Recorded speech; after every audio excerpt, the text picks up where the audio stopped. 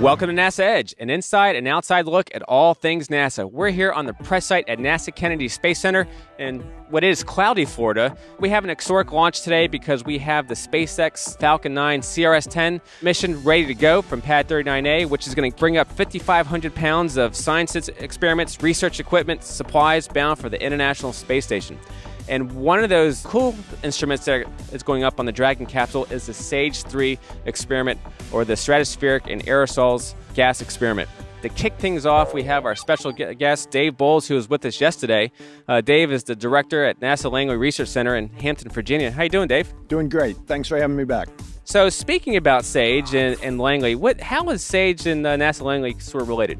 Well, it's a long history. Actually, this is called SAGE 3, so actually the first SAGE went up in 1979.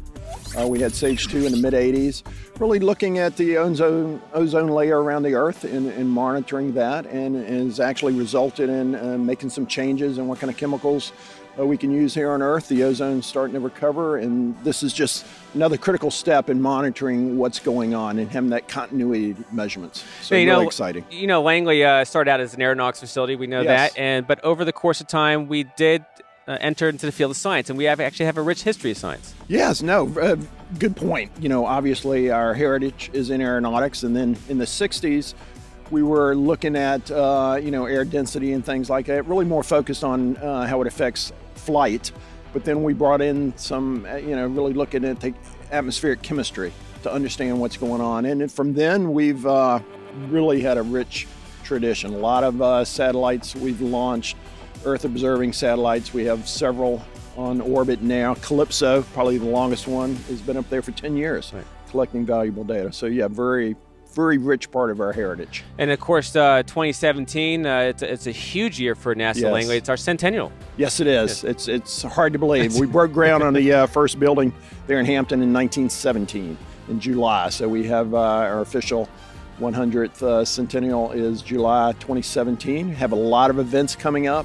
Celebrate all across everything we've done: aeronautics, science, human exploration. The space program actually started at NASA Langley in the 50s with the original Project Mercury. Well, I tell you what, Dave, Langley's had a rich 100 years. We're looking forward to the next 100 years at NASA Langley. And I'm sure that the technology in the next 100 years is just going to be phenomenal. Hard to imagine. Yeah. I'm sure if in 1917 they couldn't imagine everything we're doing now. So. Well, Dave, thank you so much for. I feel the raindrops. It's a perfect segue because we're going to go now to a segment that I did with Rich Ekman, who is the project scientist for SAGE and also the program manager for ACMAP. So let's check it out. So, Rich, you're the program manager for the Atmospheric Composition Modeling and Analysis Program at NASA headquarters. What's that program all about? Yeah, the ACMAP program, as we call it, supports a wide range of investigations dealing with ozone and other trace gases in the atmosphere, as well as aerosols. Stratospheric ozone has been a major focus of the program for decades.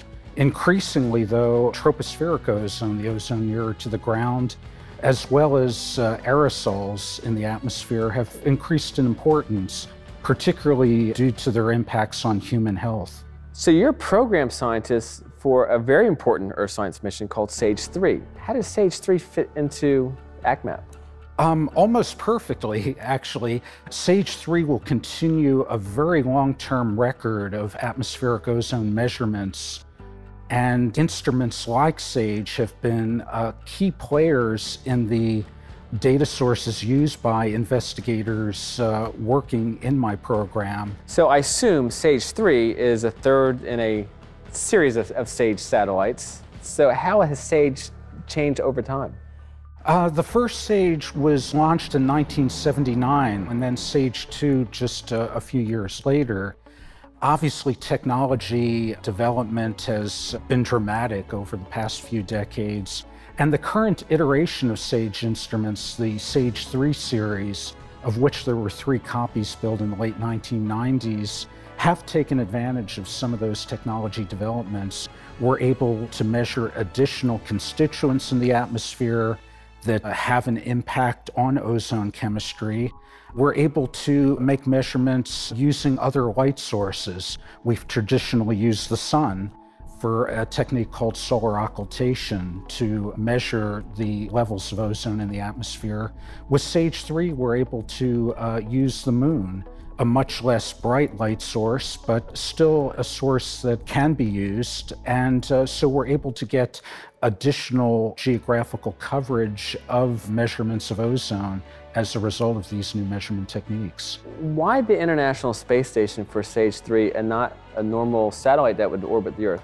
There are a couple reasons for that. The first is the orbit of the space station, which is a very good mid-latitude orbit. So with SAGE attached to the space station, we're able to view ozone from around 55 degrees north latitude to the same level in the southern hemisphere.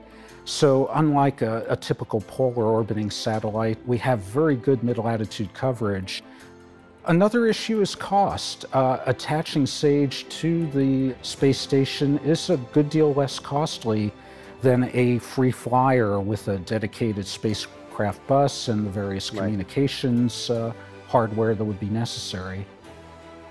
Now, it seems to me that in that occultation process, that the orbit of the ISS would actually be very advantageous. Is that sort of the rationale? Absolutely, because you can't move the Earth, you can't move the Sun. The only thing you can do is choose the orbit you're in. And so since we do occultation, where we look at the Sun and watch it set through the atmosphere, and that gives us our spectral signatures of all the absorbing gases and a vertical profile through the atmosphere, the orbit's key.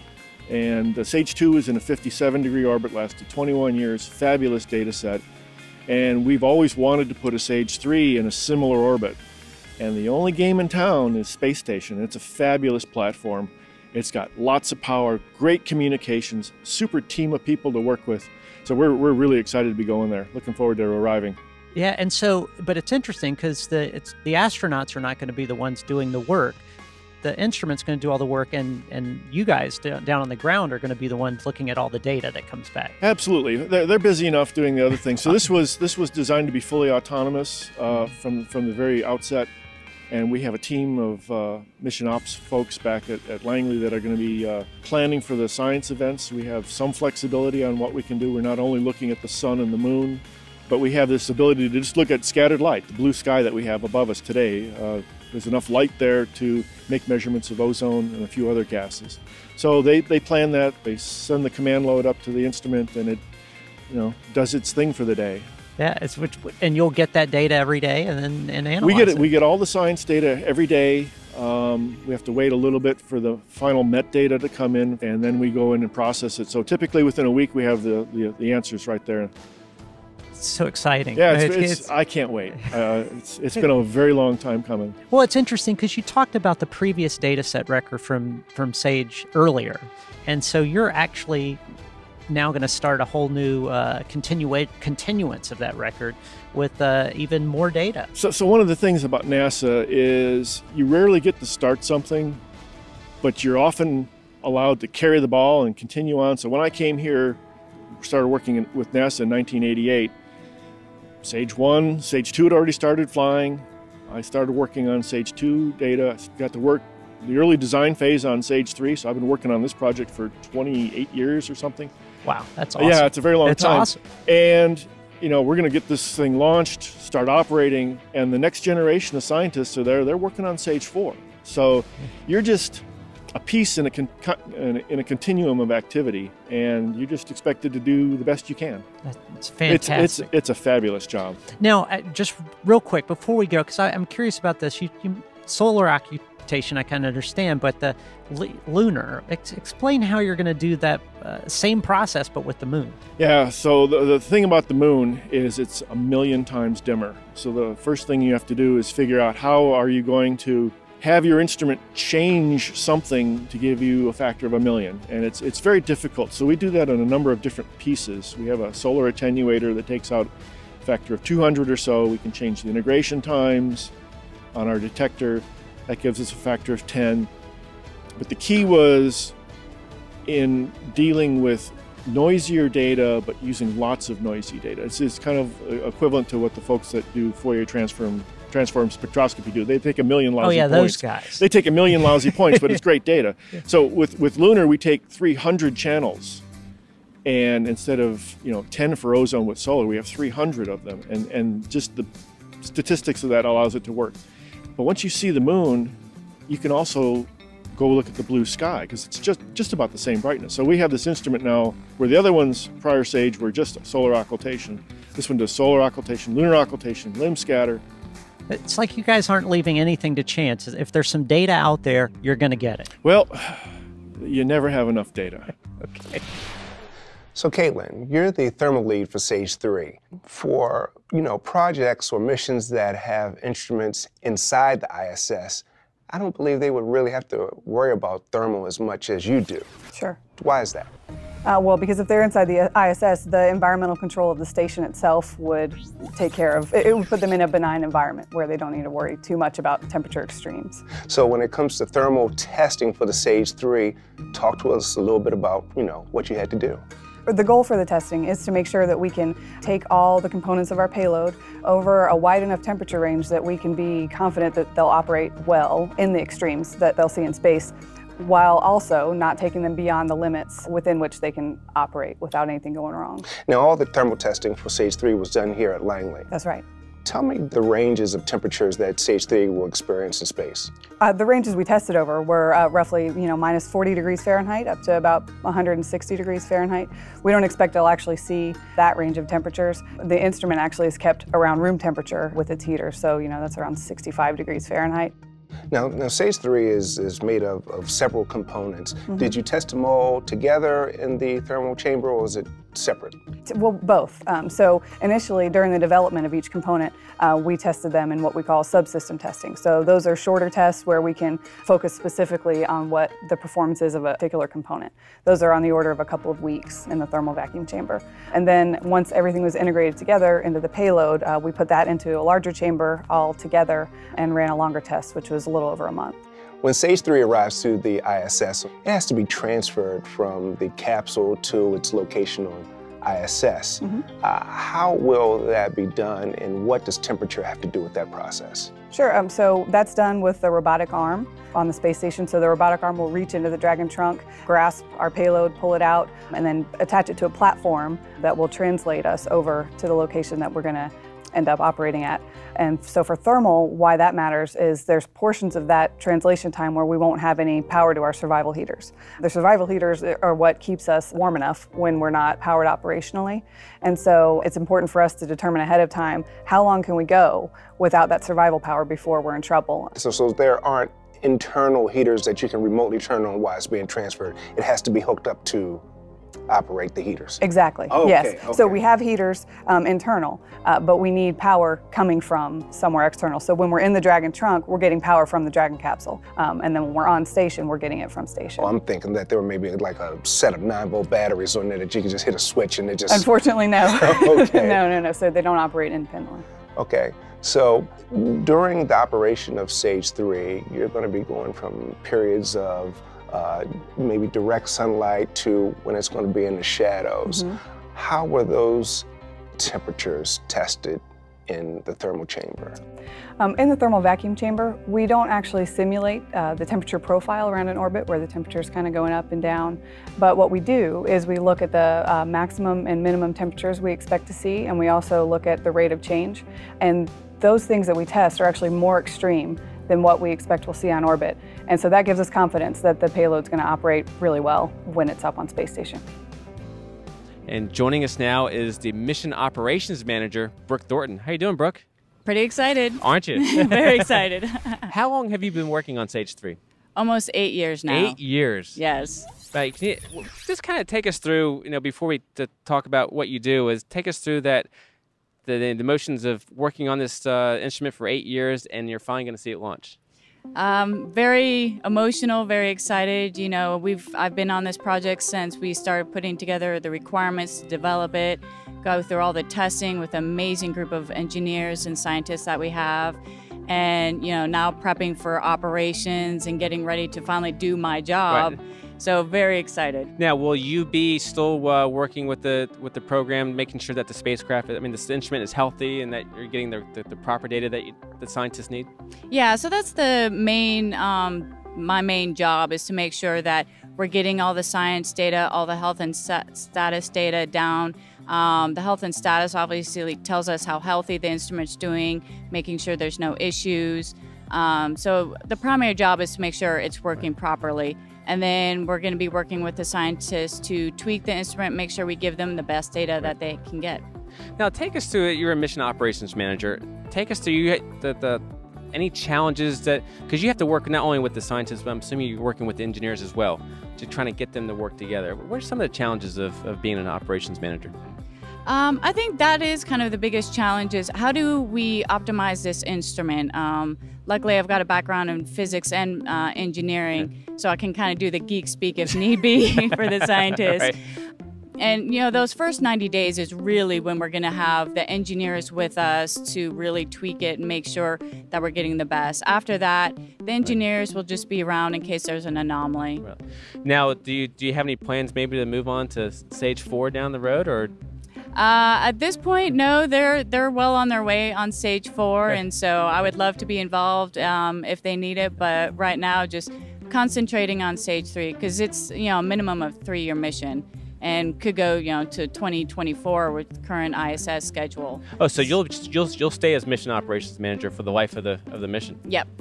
Wow, that's a huge part of your engineering career. Yes, 8 years plus that's pretty big. Yeah, that's a big that's a NASA career right there. It is. Joe, we understand the significance and importance of Sage 3 from a science standpoint.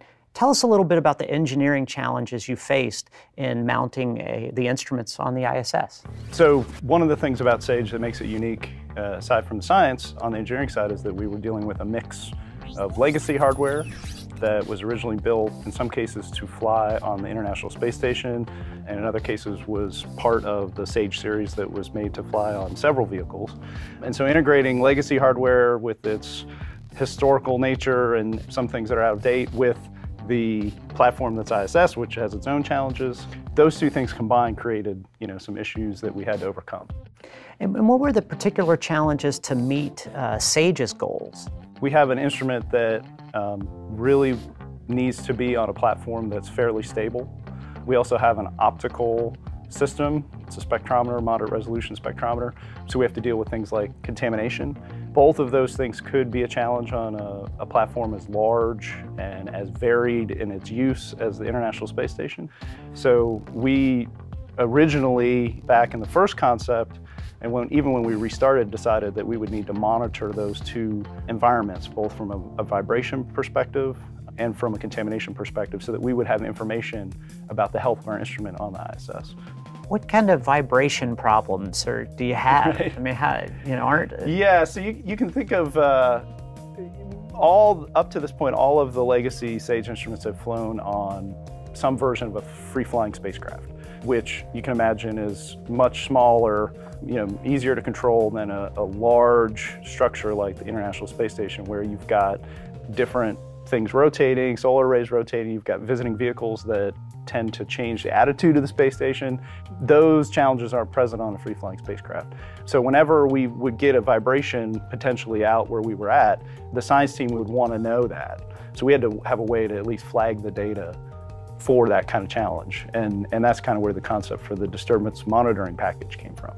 So that disturbance monitoring system is kind of a way to kind of filter out some of this extraneous data when things aren't quite as they should be? It originally started out as a flag, right? So you would tell the science team once they got the raw data on the ground that, hey, you potentially had vibration exceed what your spec would be. However, when we moved along in the concept development, we found that the science team could actually use that data to correct for vibration. Even if it was in spec, it would make their measurement better. Nice. So that kind of drove us in a particular direction. Not that uncommon in engineering design to start off with an idea, and then when you actually get to deployment, it ends up helping you in ways you didn't even think of originally.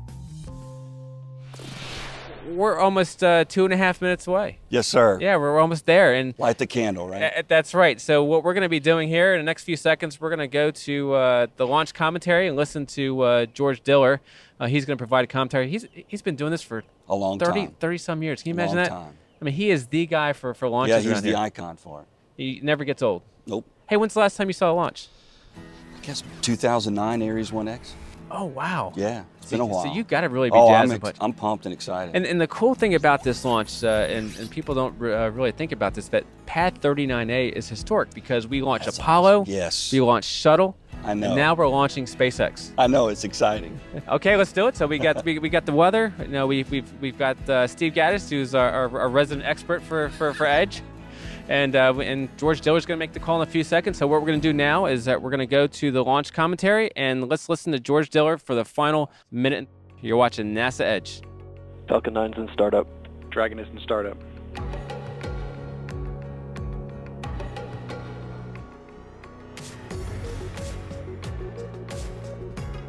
Stage 1 and Stage 2, pressing for flight. LD, verify, go for launch. LD verifies, go for launch.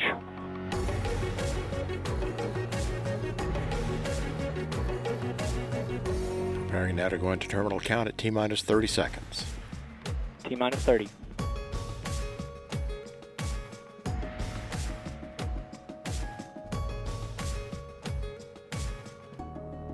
T-minus 20. Falcon 9's configured for flight. T-minus 15 seconds.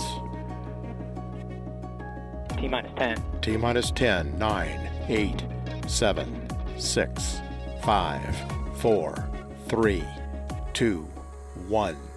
Ignition and liftoff of the Falcon 9 to the space station on the first commercial launch from Kennedy Space Center's historic Pad 39A.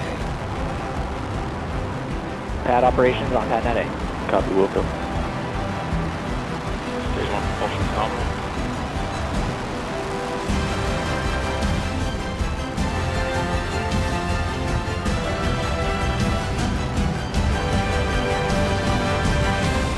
Oh, this is great. Now, you haven't seen a launch since 2009. How was it, Steve? It was awesome. Very exciting. And, you know, you could hear the cheers and the crowd. Yeah. Very enthusiastic. Obviously, we're happy for the Stage 3 team, happy for SpaceX and all the other missions that are associated with this launch. But what a moment. Nothing like it. Well, we just want to thank everybody for joining us, all the support team at KSC TV and the folks at Marshall, Lee Erickson in particular, for coming in and make this happen, and just all the Stage 3 team, the folks in your office that have helped us along the way. It's just been a great effort, and I want to give a special shout out to the folks in Europe that were posting comments on our site. Good to have people from across the pond watching the show and supporting all that NASA does and that ESA does and our other partners do.